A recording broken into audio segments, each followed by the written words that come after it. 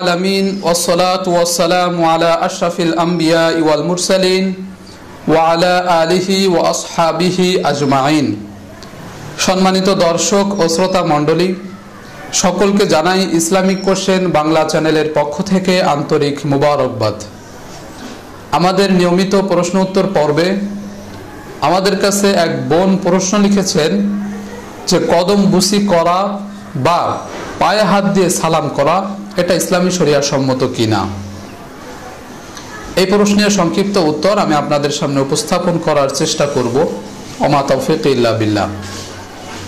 প্রথমে আমরা দেখব যে কদম বুসি সম্পর্কে হাদিসের ভিতরে কি রয়েছে। কদম বুসি সম্পর্কে হাদিসে 4টি রিওয়ায়াত পাওয়া যায়। তার মধ্যে 3টি রিওয়ায়াতই অত্যন্ত দুর্বল, যাকে জয়ীফ হাদিস বলা হয়। মুহাদ্দিসিনে কিরামদের অনেকেই এই রিওয়ায়াতগুলোকে জয়ীফ হাদিস এবং কেউ কেউ মাউজু হাদিস হিসেবেও গণ্য করেছেন। তবে একটা রিওয়ায়াত আছে যেটা সম্পর্কে মুহাদ্দিসিনে কিরামদের অধিকাংশই হাসান বা সহি বলে উল্লেখ করেছেন।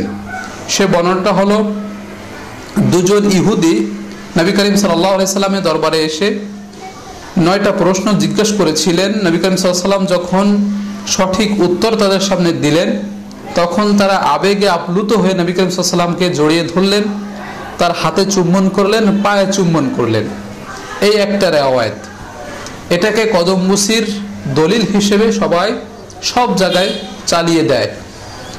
তো এখান থেকে যদি আমরা শিক্ষা নেই যে নবী করিম সাল্লাল্লাহু আলাইহি সাল্লামকে দুজন ইহুদি হাতে চুম্বন করলেন, পায়ে চুম্বন করলেন, তারপরে যখন তারা মুসলিম হলেন, ইসলাম গ্রহণ করলেন, তারপর থেকে তারা কখনোই নবী করিম সাল্লাল্লাহু আলাইহি সাল্লামকে আর পায়ে চুম্বন করেননি। এমনকি তার দেখা দেখি, ওই ইহুদিদের দেখা দেখি কোনো সাহাবীও নবী করিম সাল্লাল্লাহু আলাইহি সাল্লামের পায়ে চুম্বন করেননি।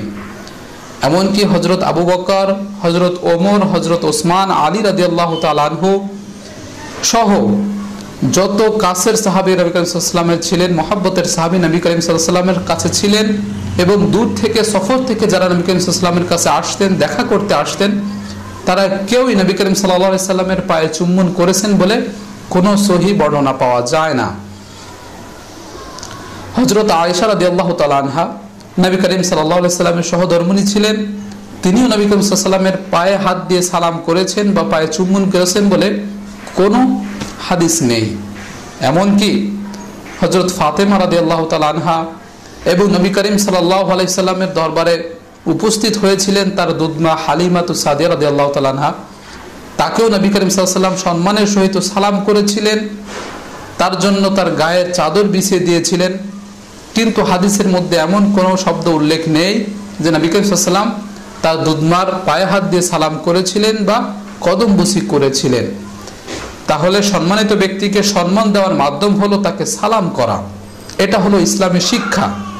তবে কদম বুসি সম্পর্কে যে রিওয়ায়াত রয়েছে, এটা এই রিওয়ায়াতকে উল্লেখ করে, এই রিওয়ায়াতকে দলিল হিসেবে উপস্থাপন করে কেউ যদি কদম বুসি করাকে সুন্নাহ মনে করেন, তাহলে সেটা অত্যন্ত ভুল। কারণ নবী করিম সাল্লাল্লাহু আলাইহি ওয়াসাল্লামের সাথে লক্ষ লক্ষ সাহাবায়ে কেরাম ছিলেন, তারা নবী করিম সাল্লাল্লাহু আলাইহি ওয়াসাল্লামের সঙ্গে দেখা করতেন, তার দরবারে আসতেন। দূর থেকে অনেক সাহাবায়ে কেরাম নবী করিম সাল্লাল্লাহু আলাইহি ওয়াসাল্লামের দরবারে আসতেন, তারা তো কখনো নবী করিম সাল্লাল্লাহু আলাইহি ওয়াসাল্লামের পায়ে চুম্বন করেননি। সহিহ হাদিসের ভিতরে এসেছে নবী করিম সাল্লাল্লাহু আলাইহি ওয়াসাল্লামকে সাহাবায়ে কেরাম সালাম করেছিলেন, আসসালামু আলাইকুম ওয়া রাহমাতুল্লাহি ওয়া বারাকাতুহু। এরপরে মুসাফা করতেন, মুআনাকা করতেন, নবী করিম সাল্লাল্লাহু আলাইহি ওয়াসাল্লামের হাতে চুম্বন করতেন, কপালে চুম্বন করতেন। এগুলো সুন্নাহর ভিতরে রয়েছে, সহিহ হাদিস দ্বারা এর প্রমাণ পাওয়া যায়।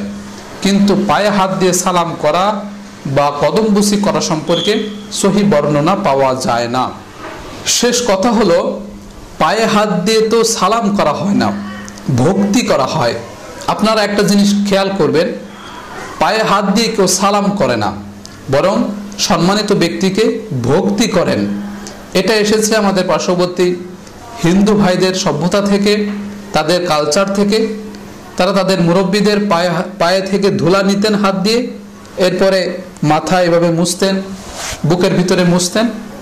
এটা একটা ভক্তি করা, এটা সালাম করার কোনো মাধ্যম নয়। তাই ইসলামে শরিয়া সম্মত কিনা এই প্রশ্ন করাটাও যুক্তিসঙ্গত নয়। কারণ পায়ে হাত দিয়ে কেউ সালাম করে না, ভক্তি করে। আর এই ভক্তি করার এই সিস্টেমটা ইসলামী শরিয়া সম্মত নয়। তা আমাদেরকে এ থেকে বিরত থাকা উচিত। আমাদের সন্তানদেরকে সালামের এই পদ্ধতি না শিখিয়ে বরং মুখে আসসালামু আলাইকুম ওয়া রাহমাতুল্লাহ ওয়া বারাকাতুহু এই কথাগুলো শেখানো উচিত। তাহলে নবী করিম সাল্লাল্লাহু আলাইহি সাল্লামের সঠিক সুন্নাত আদায় হবে, সঠিক সুন্নাত প্রতিষ্ঠিত হবে। আল্লাহ সুবহানাহু ওয়া তাআলা আমাদেরকে সঠিক বুঝ দান করুন আর এর মোতাবেক আমল করার তৌফিক দান করুন। আমিন। ওয়া আখির দাওয়ানা আলহামদুলিল্লাহি রাব্বিল আলামিন। আসসালামু আলাইকুম ওয়া রাহমাতুল্লাহি ওয়া বারাকাতুহু।